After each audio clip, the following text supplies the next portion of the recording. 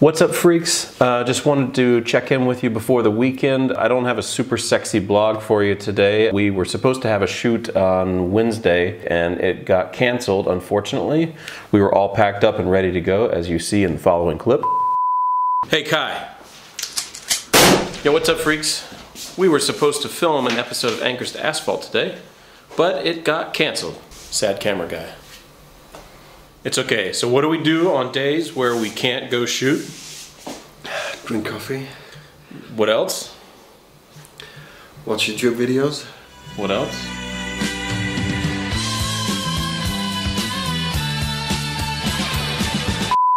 But so is life. So we dove into some editing. In fact, I thought I was going to dive into some editing, but then I got sidetracked thinking about Instagram and thinking about Instagram strategies. So what I actually ended up doing was creating little 1-minute clips from our movies and starting to upload those to Instagram to kind of share like mini stories. Without having to watch the whole video, you get like something that I think is like a core part of the story. Okay, what else? I gotta leave here in about an hour to go catch up on a lunch meeting to talk about some cool things that are coming up. I just wanted to do a couple of clerical things and maybe sort a few projects out so that maybe I can do some editing on the weekend. We have a Dark Tranquility project that I'm really eager to get edited and put out because I've already released the making of, and everybody's asking, well, where's the movie? Secretly, there is no movie. No, there is a movie. So I'll try to get that done so it gets out to you guys soon. We have a couple of other episodes that are ready to release and waiting on a few approvals. And next week is going to be a cool week. We'll be prepping for a shoot that comes up in 2 weeks, a very exciting one. I just found out yesterday that it looks like it's going to work out, and it's one I'm really excited about,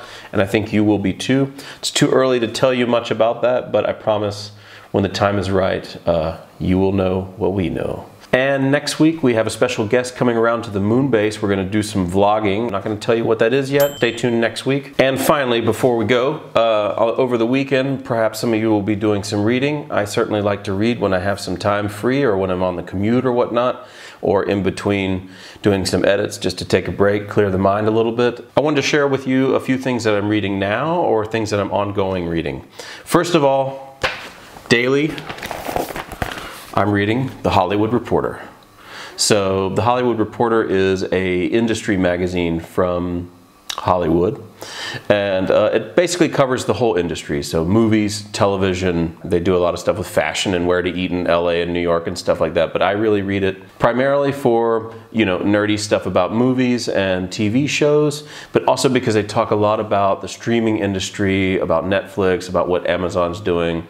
And this is the kind of stuff that I need to stay up to date on. And The Hollywood Reporter is the best for that. And it's a cool, big print, glossy magazine with ads and cool articles and fun stuff. And so, highly recommend it if you're in the film industry. This is like maybe the New York Times of, I mean, maybe people say Variety is that, but I like The Hollywood Reporter, so screw ya.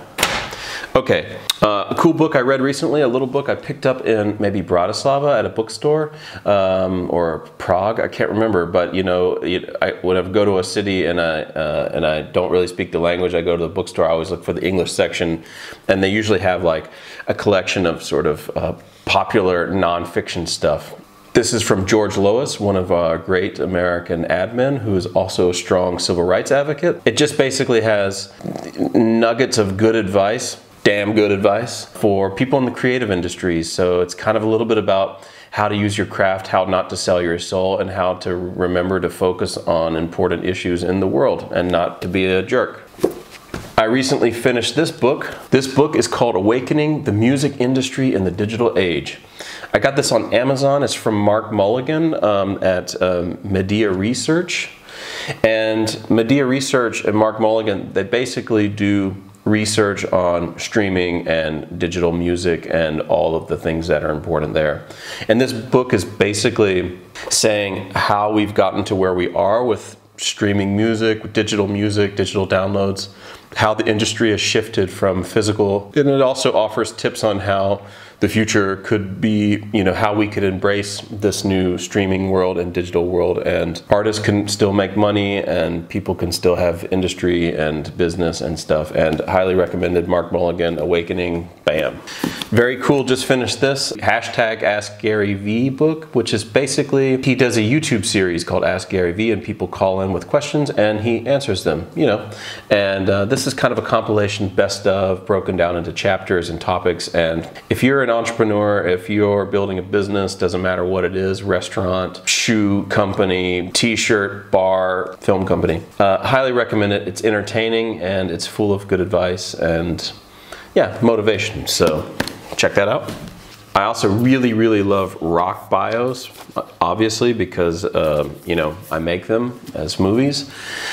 But this is a gem I just finished actually a couple weeks ago now, before we shot the Into the Machine episode with Devin Townsend. And this is Devin's biography. And if you like Devin's music, if you're into his work, I highly recommend you to read this, because he really opens up about his journey, his process, and how he's gotten to where he is and how his life has affected his music and so forth. And he also breaks down some nuts and bolts things that I think are really interesting for musicians, like what does it cost to tour, and you know, the realities of the financial side of being in a band and trying to make a living, which is something we also tried to address on our show Ghost of the Road.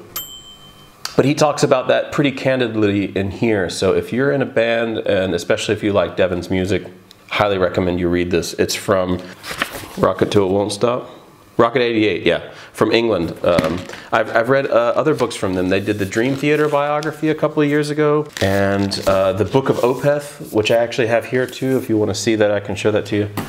Great publishing company. So next up, this is the history of MTV, and naturally it's interesting to me because we're kind of building a music channel, and I have some philosophies and opinions about music videos and their place in the world today, and maybe we'll do a separate video for that because that's a longer topic. Maybe we'll get some guests to come in to talk about that. Yeah, let me know down in the comments if you want me to do that, to talk about my opinion about the music video industry now.